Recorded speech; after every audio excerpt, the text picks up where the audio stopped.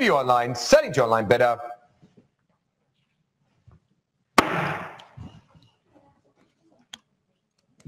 $17,408. Dora, yours in Hong Kong. Not one, no more bids. I think that is £5,500. Selling at 5.5. 5.5, and that is 5,438. Thank you very much, Jan. Lord, apart from panel 5593, selling at 4,500.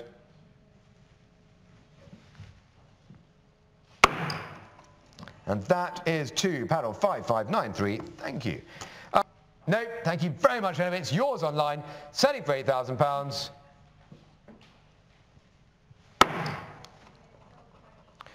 £5,593. Thank you very much indeed. I'm going to sell for £12,000. 12,000 to panel number 5282. Thank you very much indeed. Not one. It's not in a room. It's online at £13,000, and I'm going to sell for £13,000. Navy, you sure? It's at £13,000.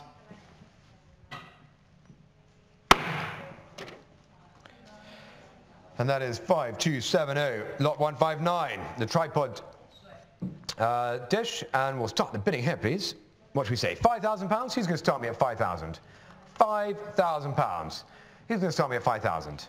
£8,000. No, is that a no, Ariel?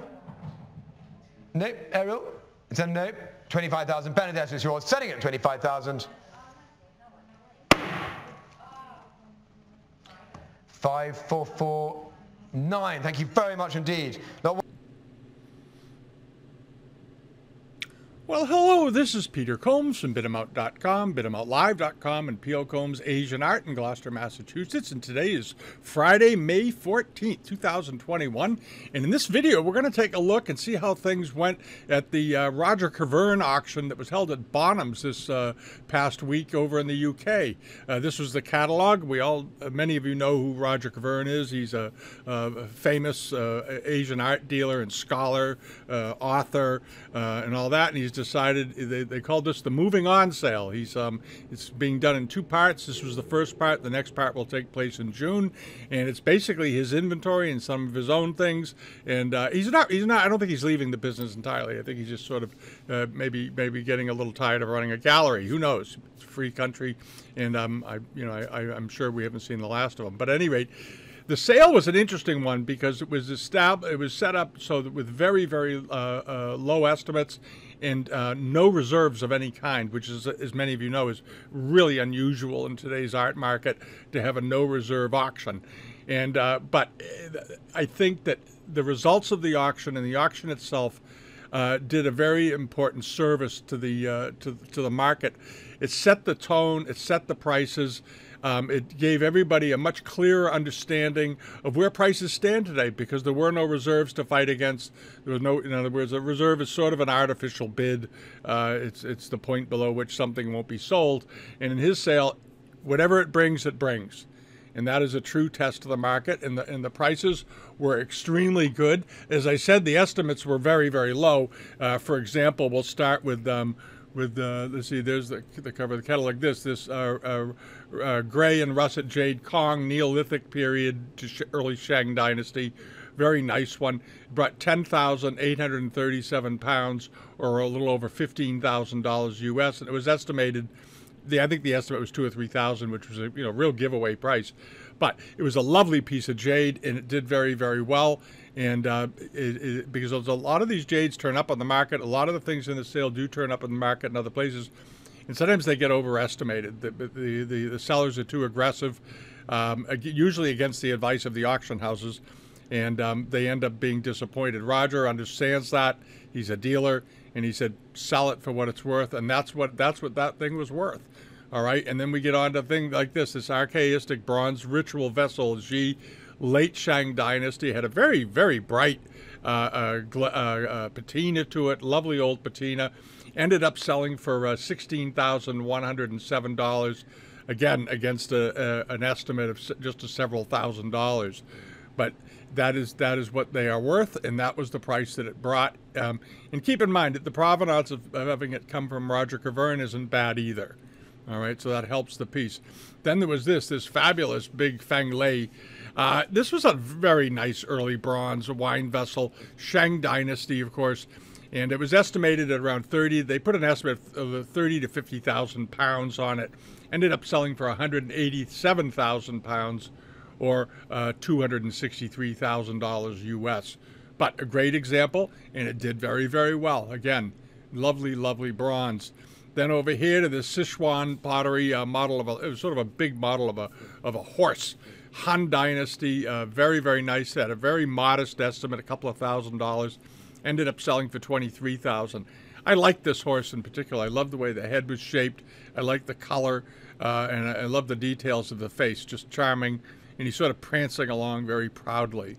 Nice looking piece of pottery, and early. All right, and then on to this. This was one of my favorite things in the sale. It wasn't the most. It was this flask right here. This Beyond Hu.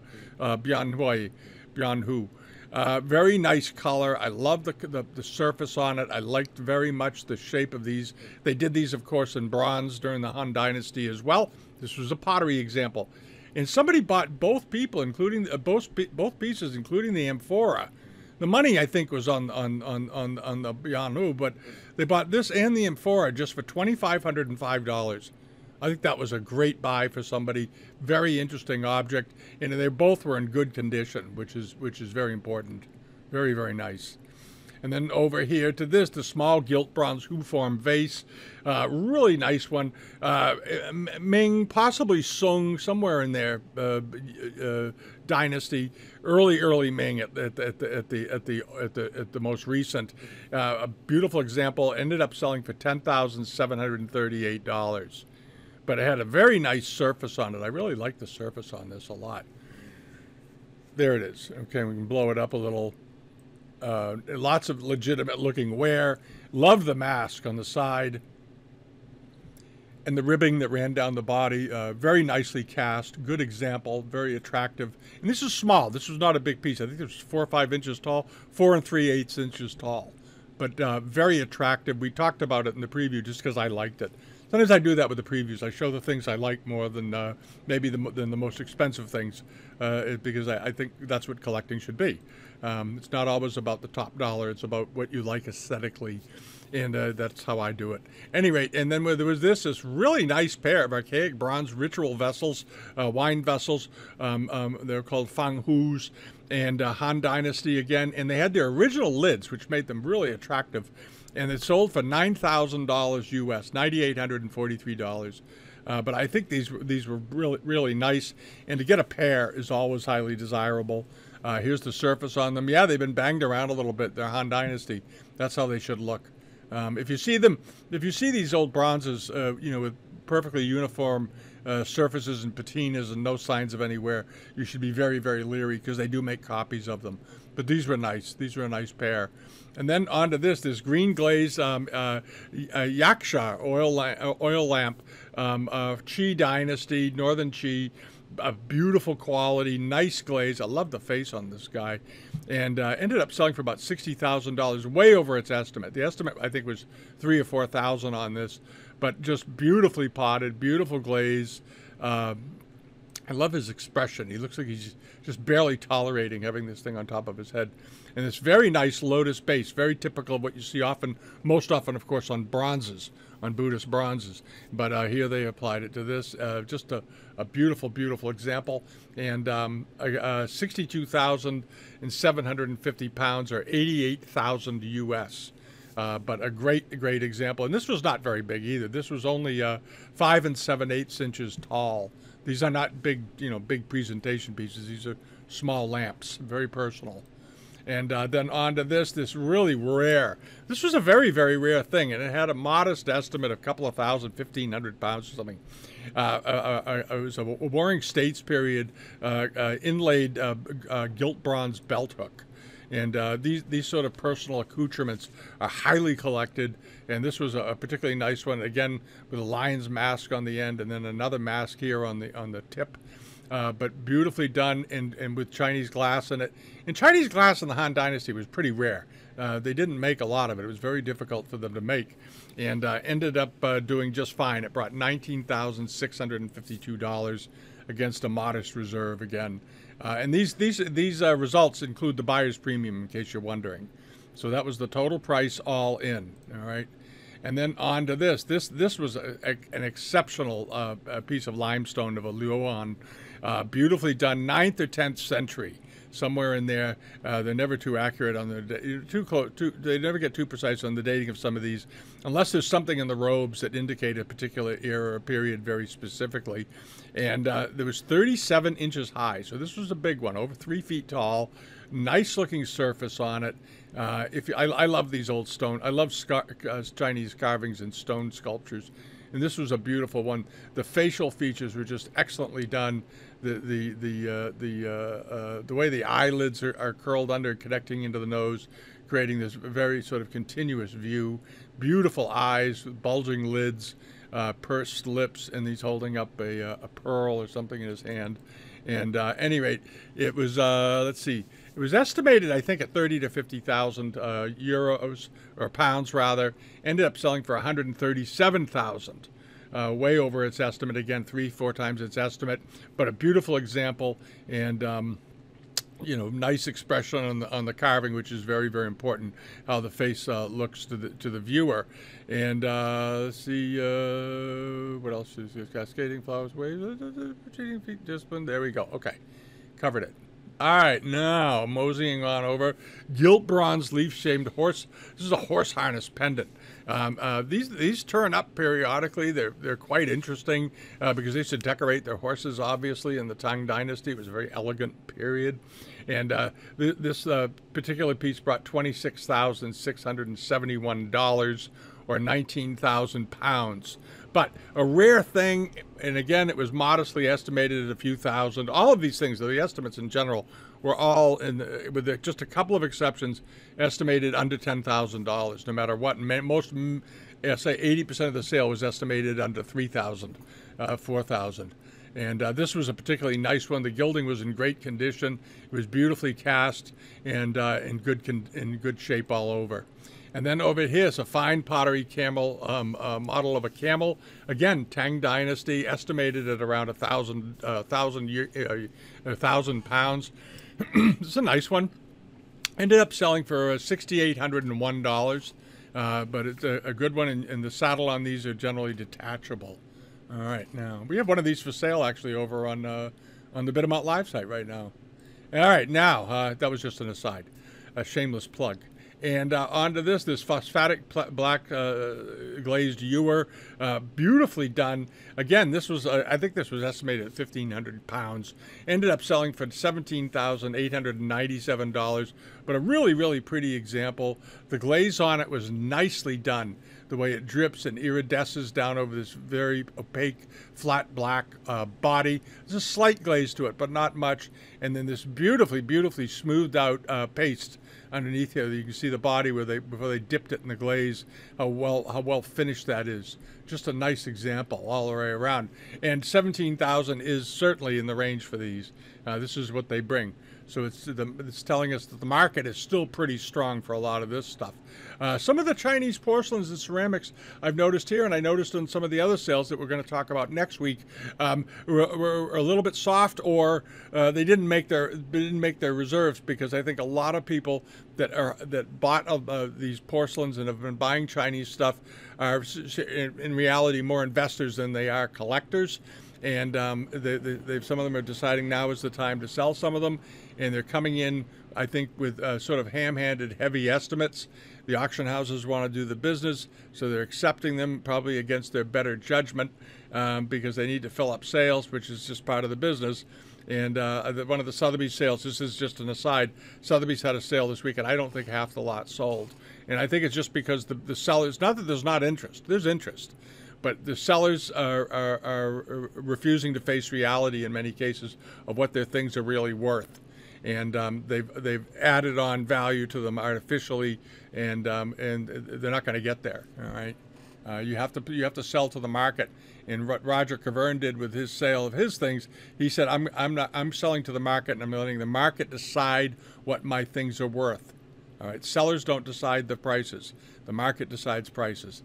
And I think that there were some disappointments in a few sales, and I'm very curious to see how the Hong Kong sales coming up do, because if this sort of condition where high estimates are being insisted upon by people, there's going to be a lot of dead merchandise on the market. And Bonhams, BIs as they're known in the trade, that stigma lasts for a long time. If it put up for auction today and it buys in, it doesn't make its estimate, and the auction house can't post-sell it for you, if they offer to do it, because it's going to be a while before you can resell that piece, just because it's got the stigma now of having not sold.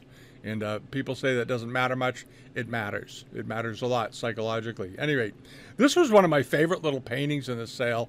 Just a very primitive, unsigned, by anonymous, my favorite artist, of a Ming dynasty painting. And let's see if we can get it to load. There it is. And it's been knocked around a little bit, but I love the colors. I love the couple on the veranda looking over. She's leaning over on her elbow a little bit, and they have this lovely little house with a balustrade around it. Nice little country pagoda. Beautiful, beautiful setting. And it was estimated at $1,000 to $1,500 or something. Ended up selling for $17,897, or a little over, almost 13,000 pounds. But nice little picture, very nice picture. And then the compound chest. This was wonderful. This was a very unusual large, and these are fairly rare, painted compound chests, late Ming dynasty. Typically, as you know, they weren't painted. Most of these later Ming chests were left in their wood. They're often done in Huanhuali. And let this picture focus in a little bit. But the landscape painting on this, with the birds and the flowers and the contrasting hardware against the case, holding it all together very firmly, sort of containing something of beauty, this is a really, really impactful piece of furniture. And I don't think it sold for a lot of money. I mean, it sold for way over its estimate. The estimate, I think, was under $10,000. But it ended up selling for $44,000. But given the state of the furniture market and how hot furniture is, I think this was actually an exceptional buy. I thought this was very, very attractive. The color is excellent, and the painting was quite good on top of it, and the proportions of the case are all good all the way down, top to bottom. Nice looking thing. And then over here to this is a sort of a middle Ming period bronze vase, a Hu-form vase, with a simple body with just that ribbing on it again that you see often on Ming pieces. It was big though, yeah, it was 21 inches tall. Ended up selling for $30,000 against a couple of $1,000 estimate, but this had a real feel to it. This bronze, the patina was very nice on it. These salmony orange red highlights coming through, all the way up and down. Just very, very lovely, beautifully done. And this is big piece, 20 inches. You don't see these bronzes that size very often. And ended up selling for $30,180, or 21,500 British pounds. But again, very, very nice. And as you know, most of these Ming bronzes typically are in the 7 or 8 to 14 inch range, maybe. They typically didn't get a lot bigger than that. And this was 21 inches, which I think makes it particularly interesting and very presentable, to have out. And then the late Ming altar front. They redated this during the sale and said that it's actually 18th century, which I kind of agree with, the way it's drawn. Not a big change between Ming and Qing, but stylistically, maybe Linda Rigglesworth's been working with them on it. Maybe argued for a slightly later date. Didn't bother anybody though, and way over its estimate of a few thousand. Ended up selling for $21,407. Which is a very nice price, but absolutely beautiful piece of silk. And it's an altar front, and it was in exceptional condition from what I could see. We get the picture to load. If you look at it carefully, you always look along the edges of these things, and you'll see that this was in general in just beautiful condition all the way around. I don't see much in the way of staining, no wear, no pulls to the silk. Beautifully done. The facial expression dragon, I think, is maybe part of the reason why they dated it a little later. It's more of a early Qing face dragon than a Ming one. It had 4 claws, which is often more typical of Qing pieces. And but the vine work was very good, and some of that looks very Ming. But overall, I guess they changed their mind, decided it was probably early Qing. And this outer border is also the type of border you see on Ming silks and on Ming carpets. But they think that maybe, I suspect they just realized it was just made a little bit later and using a lot of earlier popular elements. All right, but it ended up doing great, $21,407. And then moseying along over to some cloisonne. This is just an example. They had a lot of good cloisonne in the sale. We'll look at a couple of them. And this was estimated at 2,000 or 3,000, whatevers. And but nicely done. And the chimeras on these were particularly pronounced. Nice and big, nice and gutsy. Posed slightly differently, it appears, but very good condition on the gilding, and the pot itself looked good. The rim doesn't seem to have been straightened at any point. The body looks nice. The enameling looked very, very nice. And this is a 16th century piece, probably made about 1550 to 1580, and it ended up selling for $21,407, or 15,2500 pounds. But a nice looking example, really, really nice. But the chimeras on this sort of made it because they were exceptionally big. And how big was this? Probably 7 or 8 inches, not even 5 2/8 inches. Nice small one, very pretty. And then over to this. This was something I talked about in the previous in the preview for the sale, because I thought this was just wonderful. The scene on it's very unusual. It's a scene from the Three Kingdoms story, and circular plaque, and plaques are quite unusual in Kangxi wares. And apparently everybody thought so, because I think they estimated it at 2,000 euros or 2,000 pounds or something. At any rate, it took off. It sold for $44,217. But I did some looking around on this, and I couldn't find quickly any others similar to it. So I think it's extremely rare, and I'm sure a lot of people looked it up. And what happens is when something this unusual turns up on the market, people try to find comps for it.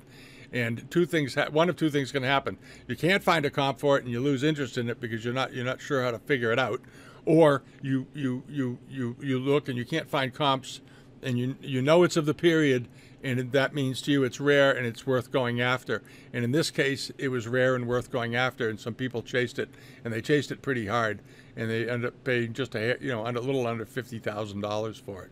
Very nice though. And then this, the green glazed Kangxi apple green jar. These are always popular. People love these. They've been around. They made them in the 19th century as well, of course. Kangxi examples are particularly good. Over the years, I've had a lot of them. They were made in many sizes. They could be several inches tall to 10 or 12 inches tall. This one was 5 inches tall, but the glaze was particularly good on it. The potting was particularly nice on it, and ended up selling for $13,423. But the crackle on the pot was very nice too. If you didn't bother to stop and look at it, and if you like pieces that have nice intentional crackles on them, this one had a very nice one. Here it is. You can see it a little better now. Here it is, and you notice the crackles get very small up around the mouth, and they're quite large down around the center part of the vase, which is sort of normal. But the crackle on this was quite attractive, and again, 13,000 and change for that pot. And then as far as jades go, the jades all did great. Roger Keverne, of course, wrote the book called Jade, literally. And if you don't have it, get the book. If you're going to buy one book on jade, buy Roger Keverne's book on jade. It's a beast of a book. It's a big, big book, big volume. But it talks about jade from not only China, but all over the world. And it's a really interesting look at how cultures around the world, as they discovered jade, how they adopted it into their own art forms, and how they used it. And he talks about South American jade, African jade, Australian jade from everywhere. It's a really great book. It's worth reading, and kudos for him for writing it, because I think it's the only one of its kind, other than sort of generic jade books. This really covers the art, the high points of the art of each culture contained within it. So it's worth looking at. But this was a very nice piece of a seated Buddha figure. I like the way that the fabric implied, which is like the robes, are sort of cascading over, and then a matching one cascading over again on a lotus base.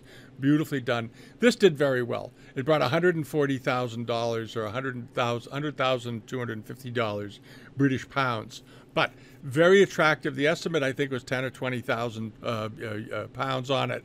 Of course, it was going to go through that, but a very nice example. And this piece was decent size, 8 inches tall, nice size, and to go in a cabinet. And then the things that got more cloisonne came along. This was a really nice Hu-formed vase, late Ming. Late Zhejiang, Wanli period, somewhere in there.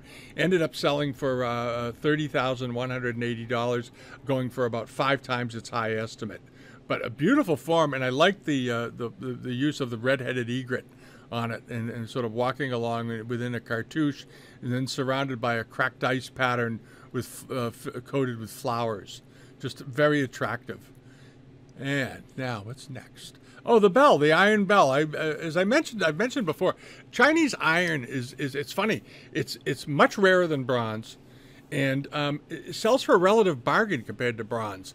This is a wonderful bell. They do turn up periodically, and if this was a Ming dynasty or early Qing Kangxi period bronze bell like this in this form, it would sell probably for more money.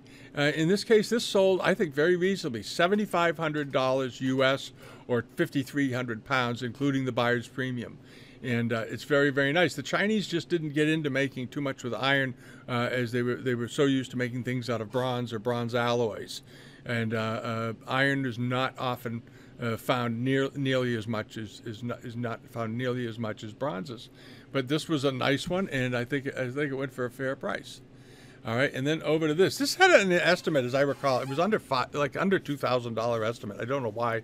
I guess they were just trying to really send the message that what you decide is what it's worth.